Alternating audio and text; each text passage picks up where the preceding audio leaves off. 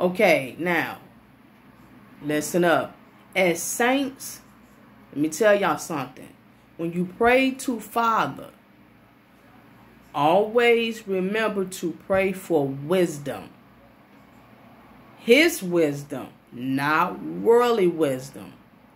Worldly wisdom is foolishness to God.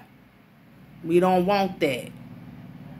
We want godly wisdom, which also brings about discernment. Huh?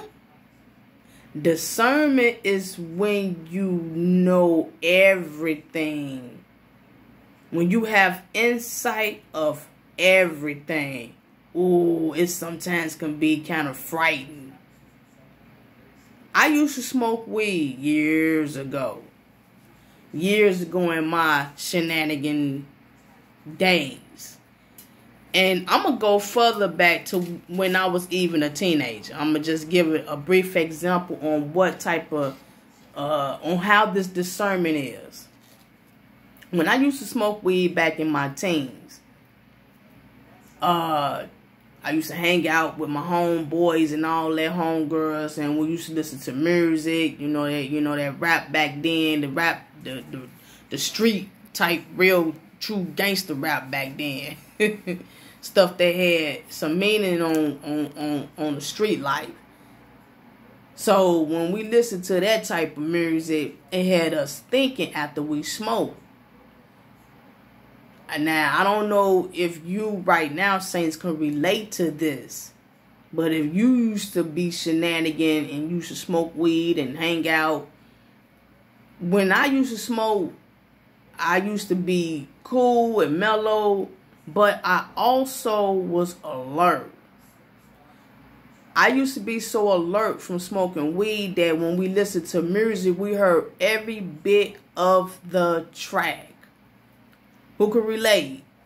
When we listen to the music, we can hear every synthesized, treble, whatever of that track. Not only that, but like I said, the music that I listened to coming up, it was that street rap. And I ain't talking about this gunk, faggoty stuff right now today. I'm talking about the real hip-hop back in the 90s. Scarface, the Ghetto Boys, Too Short, 8 Ball and MJG, UGK, that type of rap. And even listen to the lyrics, we used to be like, man, hold on, that was deep right there. It made you think, and you was more of alert, and it made the song even better while you were under the influence. But smoking used to have me alert. I see, I hear, I notice. I was a little paranoid. Yeah, I'm keeping it 100. Now, that was with that wickedness. That was the wickedness. Alertness. You don't want that. That was just a brief testimony. Huh? And when I teach, I like to be specific so I get a little low.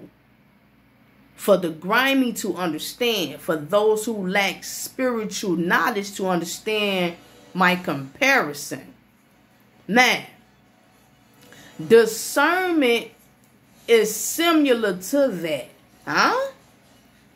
Godly discernment is similar to that. But this right here is not shenanigan.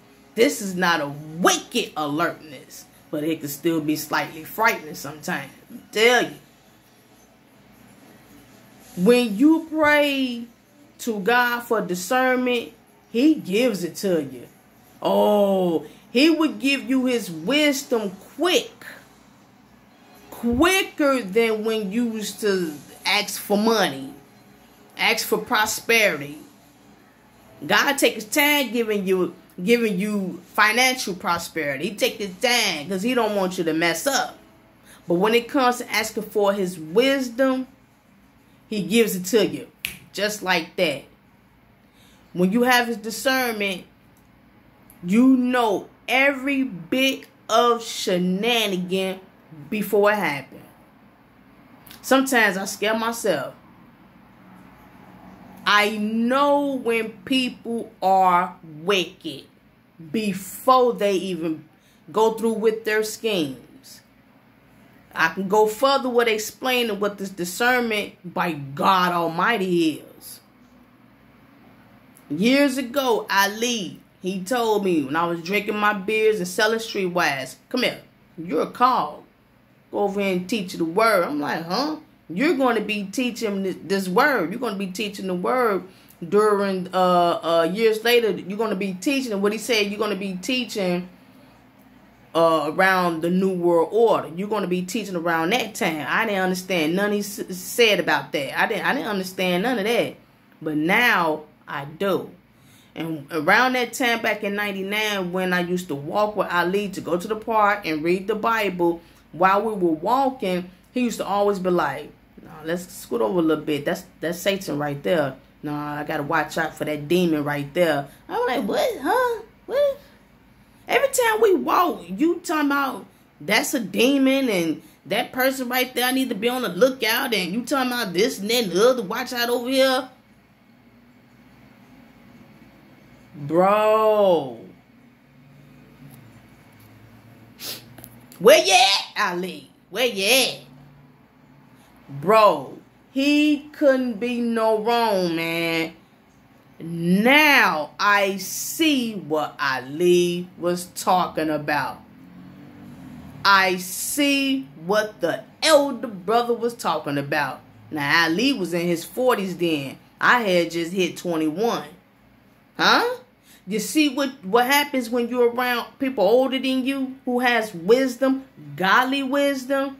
He was sent. He was a prophet. He was sent to me to tell me that I'm going to be teaching, not specific the timing of it, but 20 years later or 20 plus years later that I'm teaching. That's what he says. So you're going to be teaching. I'm going to get you ready for the New World Order. You got to come over here and study. Now, he just came out of nowhere. And while I used to study with him, walking down the street, going to the park, he used to always say, that person right there. Now see, that was a wicked act right there. And I'm like, what is he talking about? I used to thought he was crazy. Now that I've been called, because I was predestined back then, I didn't know that. But now I'm called. And when I go places and do this and I'm around people who are not saved, oh, Ali was right. These are demons that surrounds me. Huh? I'm around a lot of demons. And so let me tell you something. I want to ask you all the question out there, saints. Now that you are aware that you are around wolves, have you experienced someone who play games with you? And I mean that's like an elder, like 40s plus, who play childish games. Now, I got a few videos that I speak on 40s plus who act immature. But I'm going to give you one of the ultimate prime examples of how you know you're around an older dodo. When you have someone who may try to initiate a petty conversation by calling your name and asking you a question just to shut down your answer or your response, someone who may ask you your opinion about something and just for them to disagree with your opinion. Well, why the hell did you ask my opinion? Why did you ask, why you bothering me? Just so you can just say, well, nah. And this is all the time. Have you ever experienced that? By the same dodo. Somebody say, hey, how you doing? And right before you can get a chance to say, they like, hey, such and such. They call somebody else's name in the midst of asking you a question. They not even done with you, but you not finishing answering. And they cut your conversation to talk to somebody else. Let me tell you something. That's a demon.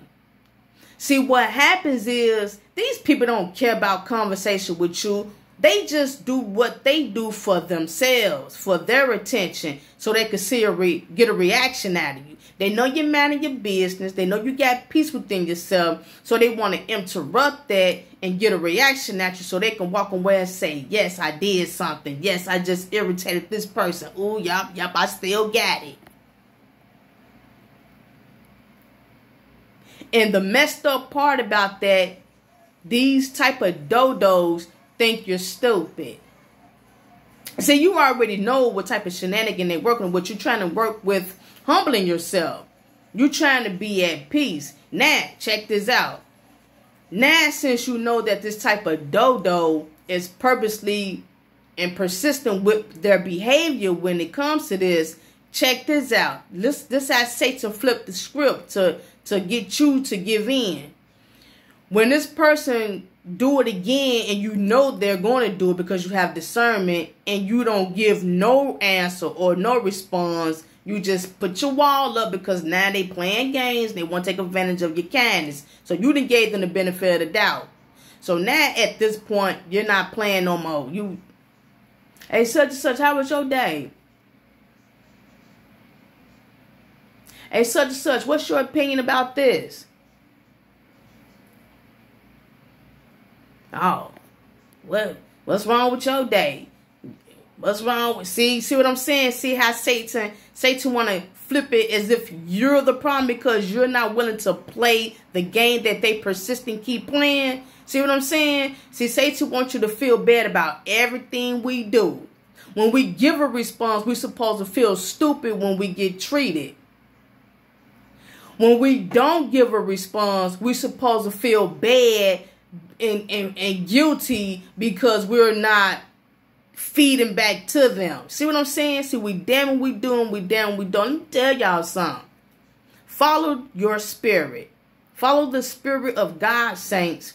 We are out here being tested amongst wolves. We have to go through these tests to strengthen our spirit, to prepare us to put Satan away for the ultimate time. We have to go through this, but I say again before I close, always pray for discernment. Ask God for his wisdom and he give it to you. Don't get scared and don't be like, oh, I ain't want that much with. No, when he give it to you, he gonna give it to you. That's what he want us to have. Just know how to use it. Thank God and know how to use it. Use it wisely and in righteousness. Shalom.